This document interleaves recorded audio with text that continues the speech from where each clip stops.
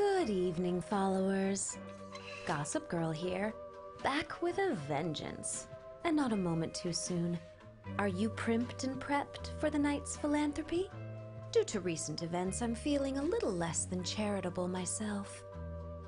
But I never like to spoil an appetite before dessert.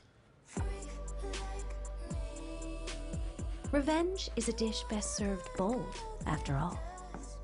So while you pretend to be touched for your 1040s, I'll be right behind you. Your own internal revelation service, waiting to bring you in and take you down. Think you burned me? Think again. Watch the skies. I'm coming. Up and down on the day, give it to him.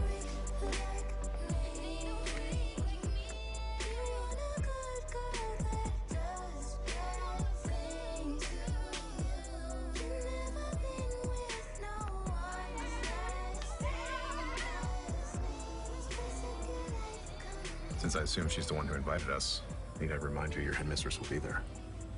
Don't worry, Dad. I'll be on my best behavior.